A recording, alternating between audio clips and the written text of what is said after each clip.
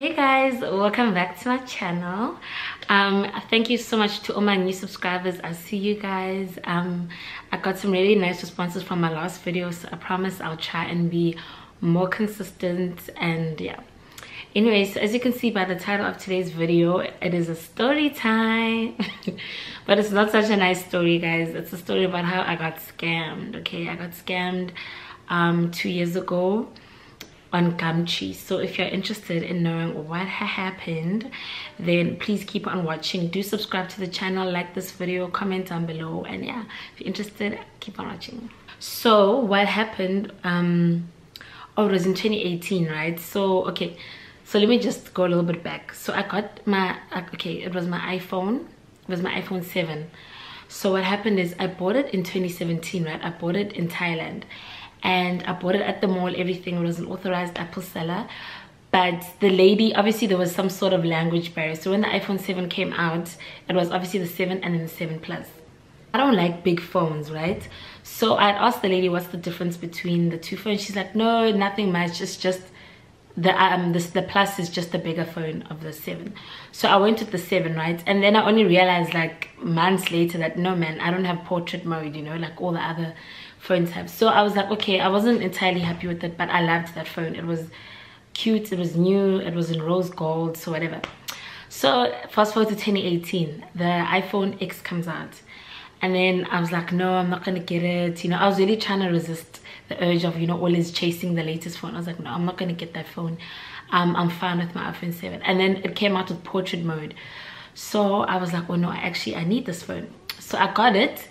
And then so obviously I decided to sell my iPhone 7 because I've just never been the kind of person to have two phones. I don't like having two phones, like one of them will get lost. So I've never had two phones. I don't like having two phones. I don't see a need for me to have two phones. So I always sell or give my older phone to someone else. So I was like, okay, so it was very new. It was like 10 months old. I was like, there's no way I'm giving it away. I need to sell it. And I was gonna give the money to my mom because she had bought me the iPhone X. So I was like, okay, I'm gonna sell this phone. I'm gonna give all the money to my mom. Fine. So I go on Gumtree. Now guys, at this stage I did not know Gumtree was so correct. Okay, so I go on Gumtree, and I obviously I take a picture of my of the phone and the box and everything, and I post the ad. Guys, within like 2 minutes, okay, my phone was blowing up. Like people were calling, everyone is trying to buy this phone because I was selling it for 6.5, which is, I mean, it was quite a low price for a 10-month-old phone.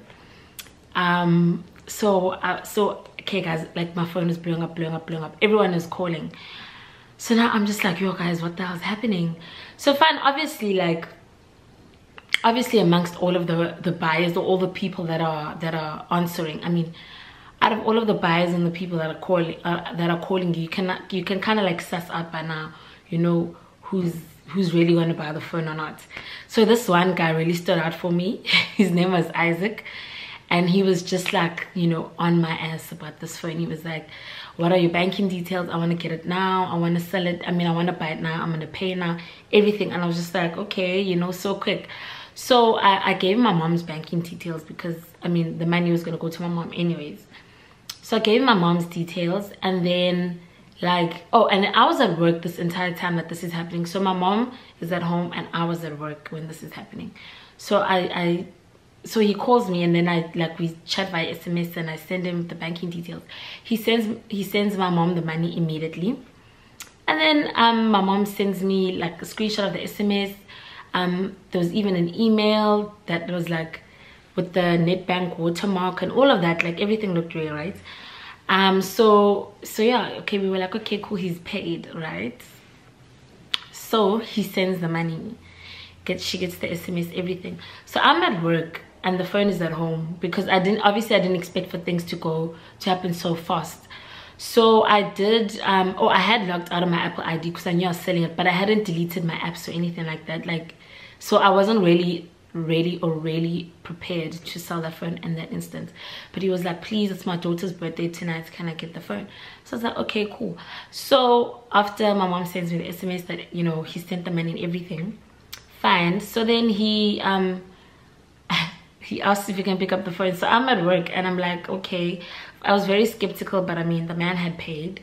So I sent him my address, guys. I sent him my address, and he went to my house. Well, he sent his driver to go to our house, and yeah, he went. So he went there, and I called my mom, and I told my mom, this guy's driver is gonna come and pick up the phone. Please do give it to him, because I mean, he's obviously paid. So she gives it to him with the box and everything. That's fine, cool. He calls me back, guys. Such a nice guy. Like, both of them were very nice, the driver and the guy I was dealing with. He calls me back. He's like, thank you so much. I've got the phone. My daughter's gonna love this. I'm driving to Joburg tonight, whatever. And obviously, I'm also chuffed, you know. Everyone's happy. My mom's happy. I'm happy. They're happy. His daughter's gonna be happy. Everything's cool. Fine, guys. The next day, I don't know what happens, but like, I'm just chilling, and then the driver calls me. Now, the guy I was dealing with, his name is Isaac, and the driver's name is Tony. So Tony starts calling me, the driver, and Tony's like, why didn't you guys, what did he say? I don't like being messed around with. Why didn't you guys pay me? Apparently you guys were supposed to pay me to pick up the phone, not the guy, not Isaac. So Tony was basically saying that you guys haven't paid me for my driving or delivery, whatever the service is, for me picking up the phone. I haven't been paid for that. I don't like being messed with, you know. Why didn't you guys pay me? Isaac tells me you guys were supposed to pay me for the pickup for the phone. So I'm like, that's not how it works. Like, you take that up with Isaac, okay? Like, I got much money, he got the phone. So I've got no business with you. Like, basically take it up with Isaac and leave me alone. Said that so boldly. So I leave my room after I get this call, and I go, like, I'm casually telling mom. So I'm like, Shin mama, yes, oh Tony called me, and he's like, he didn't get paid. So as I'm telling her, I'm busy telling her the story, and guys, randomly just something just dawns on me. Like, something just, it's like a message was laid in my heart. That girl, like, you are you're the one that's being troubled here. Like, Tony's not the one being troubled, you're the one being troubled.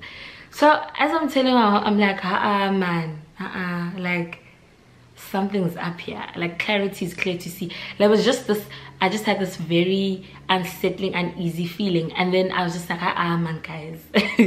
no, someone is the idiot here, and it looks like it's me. So immediately I go to the home phone, and I call up Tony, and I'm like, Tony, bring back my phone now. Like, I just had this bad feeling, guys. I was like, bring back my phone now. I know that you and Isaac are working together. And my dad was also like, no man, what if these guys are actually working together, and you're the one that's being, you know, you're the one that's the idiot here. So I call it, and I'm like, Tony, bring back my phone now. Like, bring it back now. And I don't want to hear it. If you don't bring back my phone, all hell will break loose. Just bring back my phone. I don't care what, bring it back. I don't know who the hell I thought I was, but that's what I told him. And then he was like, no, but I haven't been paid, and I'm by Port Alfred now. If you want your phone, he wanted me 800 bucks for petrol, and I'll drive back to East London and give you my phone. So obviously I'm like, nigga, please. 800 rand. Port Alfred is about 200 k's away. You definitely don't need you don't need 800 rand petrol. And I mean, obviously these guys had already scammed me. They were trying to get more money from me. There's absolutely no ways I'm sending anyone money at this point. So I'm like, dude, I'm not sending you 800 bucks. Just bring back my phone. I know you're not even in Port Alfred. You're probably here like Southern or something. Bring me back my phone.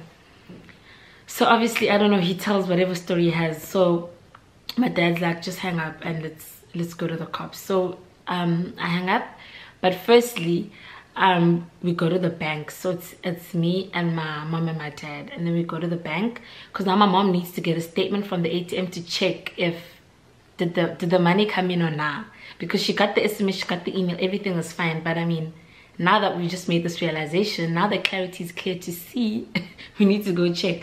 So we go to Absa, and she goes to the ATM and she draws a statement. Guys, my mom came out of that ATM two-stepping, like, she looked dizinyana. Like, when she realized that, man, I'm not 6,500 rand richer here. Like, there's nothing that the money never touched my account. because at least with the statement you can see if it comes in and if it comes out again. It was never there to begin with. So she comes out, guys, she's two-stepping. I'm just like, me and my dad are in the car and we're like, yeah. We can see by the way that she's walking that the money never ever came in.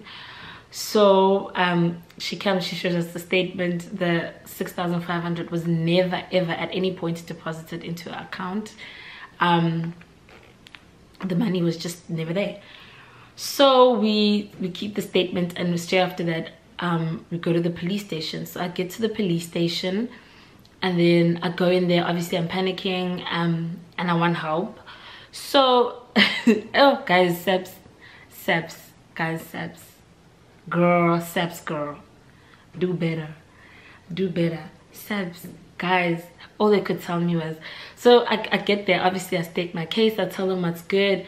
This guy's like, yo ma'am, you know what, yesterday there's a doctor that came here, he got scammed 100,000 rand on the internet. He put in his banking details for something and these guys like scammed him of 100,000 rand from his credit card only yesterday, like, you know. So your situation, so he told me about that doctor, and then he told me that, and this morning, because I think the time was like 12, but he was like, only this morning this other man came in here with the same phone as yours. It was this phone, which was the iPhone X, and he's like, he had that phone and he just got mugged at the beach while taking a morning walk there down by Bonza.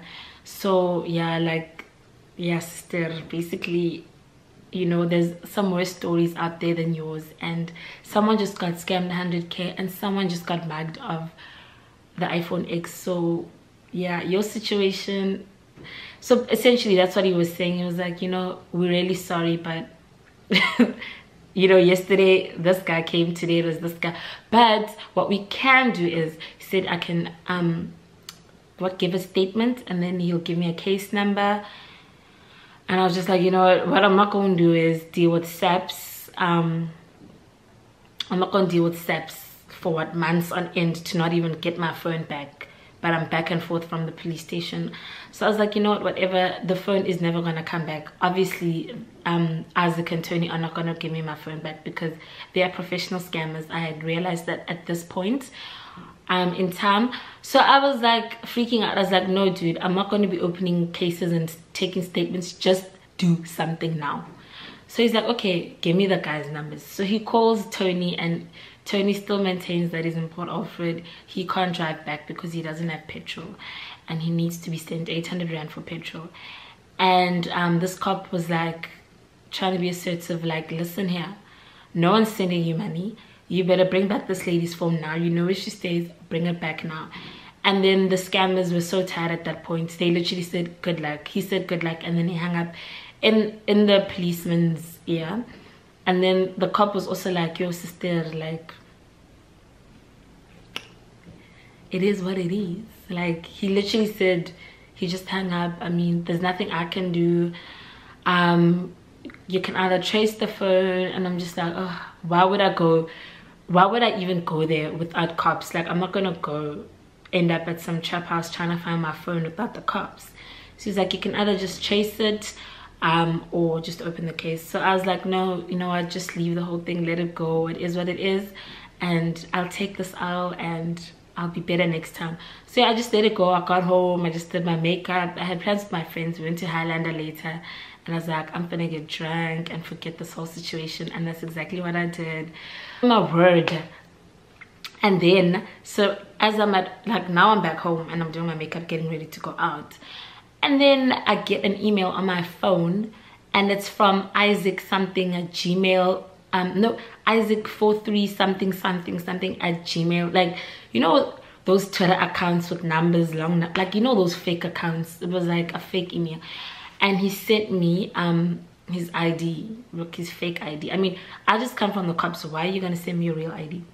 So he sent me a picture of an ID, like the green book, that part with the name, the surname, the date of birth, that whole shebang. And guys, let me tell you how fake that picture was. Honey, it looks like this other meme on Twitter. I'm gonna try and attach it for you guys if I can find it. That guy looked so American, and this Isaac that I had been dealing with is definitely a foreign guy. Like, I could hear it on the phone. I mean, I could tell that, okay, he is from like Nigeria or Ghana or whatever, I don't know, but he's definitely not South African because he had a strong accent. So when he sent me that ID with that American guy as the picture, I was like, psh, such a good quality picture. I was just like, oh my god, no, this guy thinks I'm stupid. Like, am I supposed to go to the cops now with this fake ID and be like, oh guys, here's the guy that stole my phone? No ways. I just deleted that email immediately and all of that stuff. So that's exactly what I did, because my apps were still on that phone. So I just changed all of my passwords. But I'd already logged out of my Apple ID. But now I was freaking out because my banking app was still on there. And I mean, I can't go into my banking app without well, on the iPhone 7 I was using my fingerprints. But still, because I was so scared that I got scammed, now I went to the bank and I just tried to change like my profile number and all those kind of security things.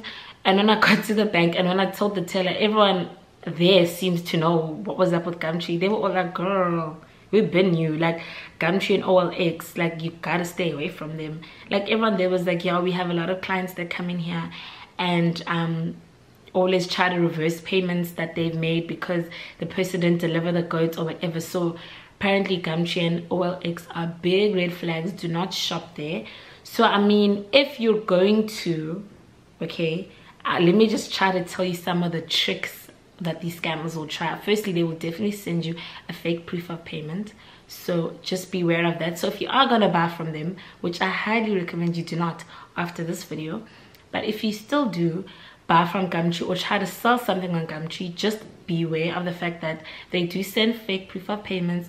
So just wait a little bit, like 48 hours or so. If you can if you've got another account, transfer the money to another account just to make sure that this money is really yours, and then go and make your purchase or go and give that person your item. Two, guys, you gotta be very careful for your safety, honey. Like, I remember after that I was so traumatized for like 2 weeks. I was so scared, especially when I'd come home at night, because I mean, they're obviously criminals, they're professional scammers, and I mean, if they knew that they could so easily scam us, I mean, I thought, what if they come back? Because I mean, you don't know what's going through a criminal's mind, you know. So I was very scared for like 2 weeks after that. I'd be like, oh my word, I get so scared that what if, you know, they come back and, you know, they try to like break in or try some other shit, you know. But luckily they didn't do that. So I mean, obviously after I got scammed, I looked deeper into this Gumtree and OLX thing, guys, and it's really bad. Like, I was reading some stories where people would sometimes, okay, since I was the one selling, sometimes they would be the ones that are buying. They would send the money and then the person doesn't purchase the item. Like, if you buy a TV, you send the person like 8K or whatever it is for the TV, and then he doesn't purchase the TV. So just be very careful of things like that. Also, just be very careful for your safety. Obviously always meet up in a public place. You don't want to get led on. You don't want to be in a situation where someone is sending you their location and then you know, you just put, you know, when you just put in your GPS, you follow it, Gandhi, you end up in the middle of nowhere, and these people take your phone and your wallet and your car on top of that. So just be very careful. Gumtree and OLX are filled with criminals. Another thing you must do is to go on Hello Peter before you buy on any company that you're not sure of. Always just check out the reviews. Hello Peter is like this website where I actually only discovered it this year, where you it's like a reviews company. Literally, it's just a bunch of reviews. If you're not sure on this business or this person, you go and you search them on Hello Peter and you'll get some honest reviews. So when I searched Gumtree there, I was like, girl, Gumtree, you guys really need to do something about these scammers. Like, screen your clients or something. Like, it's really bad, guys. Like, everyone was like, almost everyone had a bad situation. So I mean, I would just stay away from Gumtree and OLX as a whole. But I mean, if you wanna use them, just be super careful, okay? So yeah, guys, that is my story. Guys, I mean, I was so touched for the longest time. I was so touched. And then I remember, so that happened in, was it July? And then like a month later, hey guys, a month later in August, I get an email from, I don't know if it's from Apple or what, or Apple ID, I don't know. But I got an email and it said, a song has been played off your iPhone 7 in Ghana, and then it's like at 1:23 a.m. like this song was played off your phone, and I was just like, guys, like, why are you reopening this wound? Like, my phone is in Ghana, there's nothing I can do. So yeah guys, these scammers move very, very, very fast. So yeah guys, that is it for this video. Thank you so much for watching. If you enjoyed the video, please like it, comment down below, subscribe to the channel, and I'll see you guys next week. Bye.